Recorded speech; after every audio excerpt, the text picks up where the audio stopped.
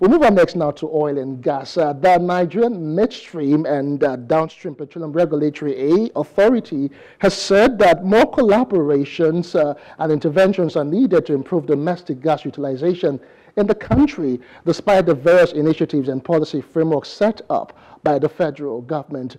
This was disclosed in Port Harcourt during a stakeholders' engagement on gas utilization in Nigeria. Details in this report.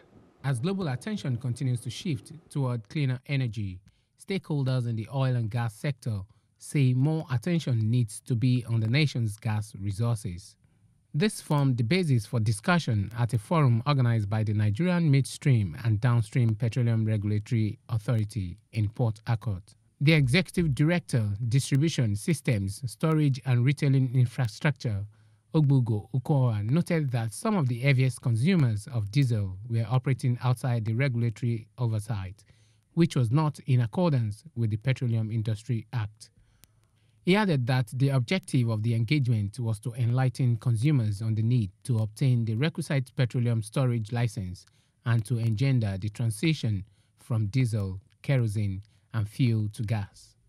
The law requires that if you have storage for more than 500 liters and you're handling volumes of petroleum much more than that, you need to apply for the relevant license.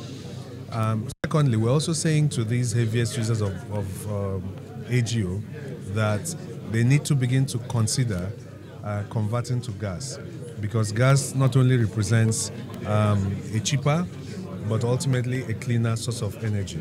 We believe that there's a huge gap between availability and utilization. We would like to bridge that gap.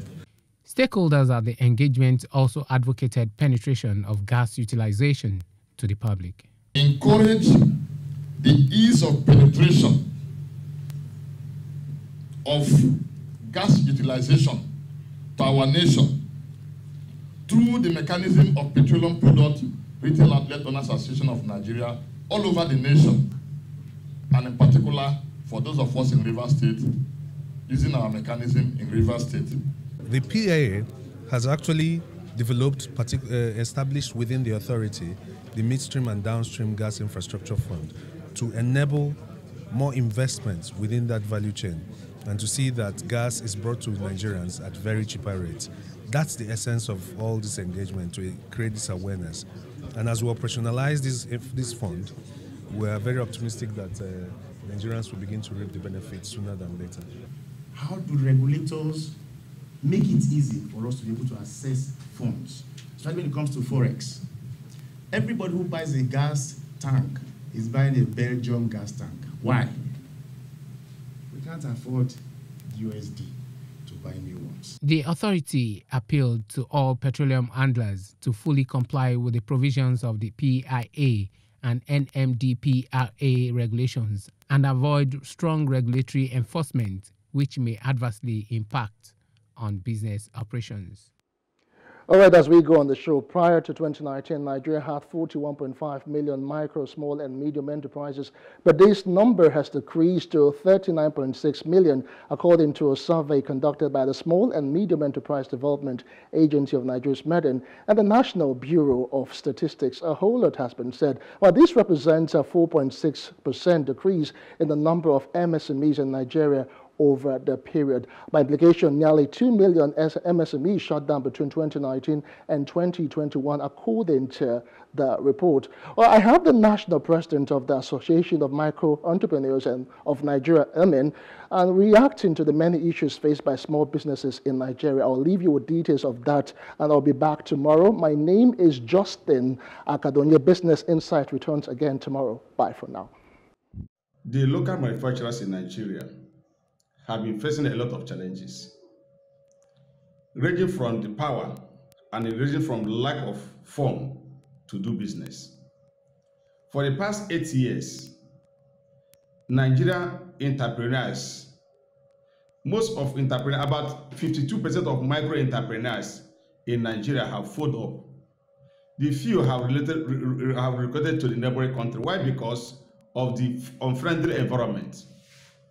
There's no power and there's no money. For us to be able to compete with other Western world, The reason why Nigeria is continuing having rapid unemployment is because the industry, the local manufacturers are not working. In any country that want to make headway, that wants their economy to grow, should not neglect the local manufacturers. For us to get money from bank is a problem. Even both commercial and the microfinance bank is a very big problem. I even advocate that the Nigerian government should adopt record small micro business bank where getting money will not be as hard as it is today. The local manufacturers on daily basis are thrown in the towel because we cannot control like this. The incoming administration, no matter whomever that's come there, please, this industry is an industry that nobody should toy with. For us to move out from the state we are now as one of the highest unemployment in Nigeria, because the micro entrepreneurs, we are the highest employer of labor because we use unskilled labor to work. The incoming administration, this is a roadmap for you. Please, before you choose your minister of trade and investment, please go for somebody that has micro entrepreneurs background. Somebody that can be able to know what the industry is all about. Don't go and bring a doctor or engineer and put him or her into this sensitive economic post. We need a competent person that can be able to know what the micro entrepreneurs are going through. We have skills. Our products are doing very well, even outside this nation. And how can we do more? We can only do more when the government support us. The local manufacturers in Nigeria